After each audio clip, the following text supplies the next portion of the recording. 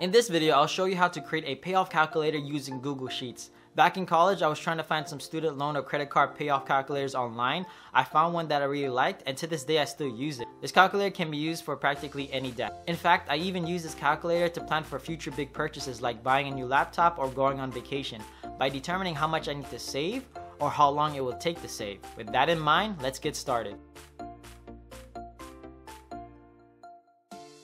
The first table we will need to create is the balance info table. This table will include the current balance, interest rate, and interest-only payment values. Highlight the current balance cell and format the cell to be in currency form. Highlight the interest rate cell to be formatted in percentage form. The only cell from this table that we need to calculate is the interest-only payment value.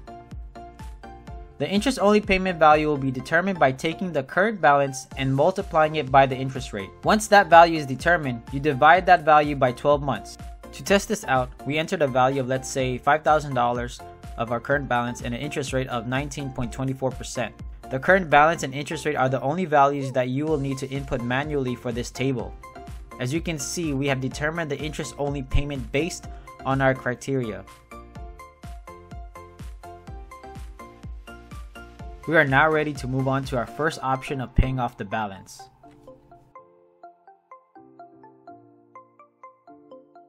In this first option, we will calculate how many months it will take to pay off the whole balance based on how much we can pay per month. To set up this table, we will include the monthly payment, months to pay off, and total interest being paid. The monthly payment is the only value that you will need to input manually for this table. For the months to pay off and total interest, those values will be calculated.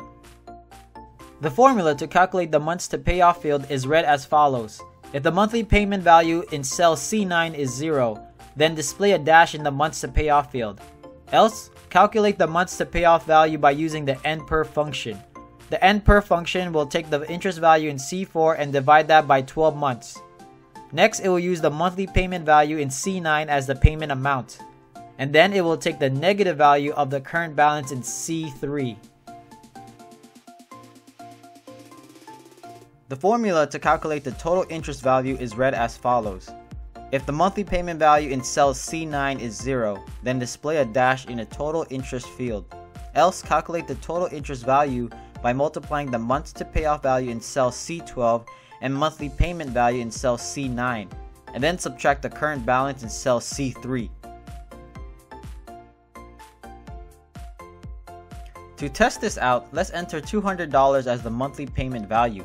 This table will then provide how many months it will take for you to pay off your current balance if your monthly payment value was $200. Format the months to pay off value as needed.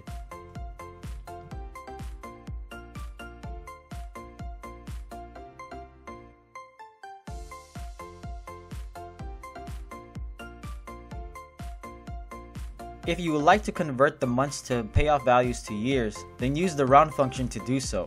The formula is read as follows. Identify the opening parentheses in quotes and then use the round function.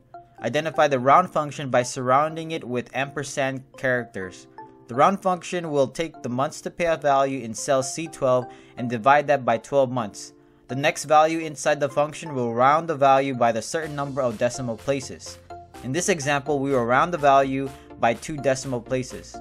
Lastly, identify the additional space, the label years, and the closing parentheses in quotes. You can now identify how many months to pay off by a yearly value. Again, this table is a good way for you to calculate how many months will be involved once you have decided on the monthly payment value. The more you can contribute to the monthly payment, the faster you can reach your goal in paying it off. You can also calculate the payoff goal in months by providing how many months you would like to pay off your debt. To set up this table, we will include the payoff goal in months, the monthly payment, and the total interest being paid. The payoff goal in months is the only value that you will need to input manually for this table. For the monthly payment and total interest, those values will be calculated. The formula to calculate the monthly payment value is read as follows. If the payoff goal in months value in cell C18 is 0, then display a dash in the monthly payment field. Else, calculate the monthly payment value using the PMT function. The PMT function will take the interest value in cell C4 and divide that by 12 months.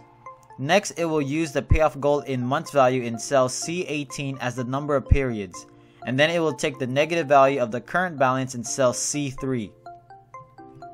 The formula to calculate the total interest value is read as follows. If the payoff goal in months value in cell C18 is 0, then display a dash in the total interest field.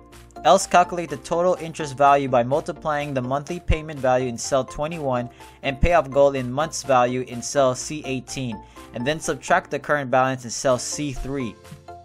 To test this out, let's enter 12 months as the payoff goal value.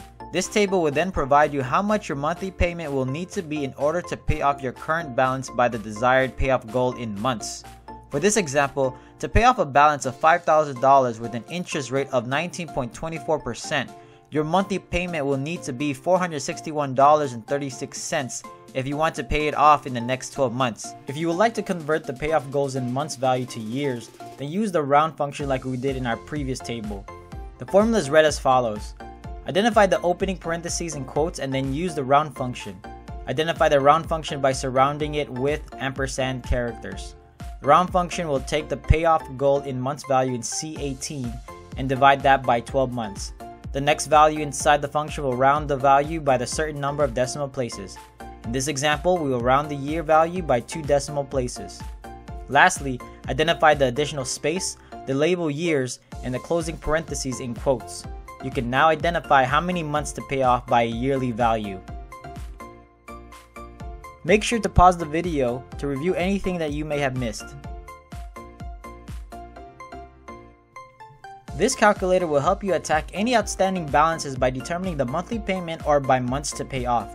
This tool will help you know what it will take to pay off any current balance you enter. To help you visually, go ahead and format your tables with your own creative ideas. For me, I specifically colored every cell in except the ones that required manual entry.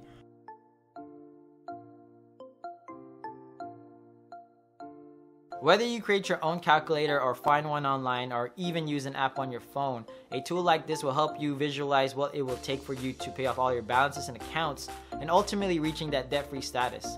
This calculator encouraged us to aggressively attack all our debts one by one and helped us plan a timeline for each account being paid off. We know what it took for us to win, and now you can do the same. In the description down below, I provided all the formulas that we used in this video, and I provided some links to similar calculators I found online. Thanks for watching. Be sure to leave a comment down below, and don't forget to like and subscribe to catch more videos like this one, and I'll see you all in the next one.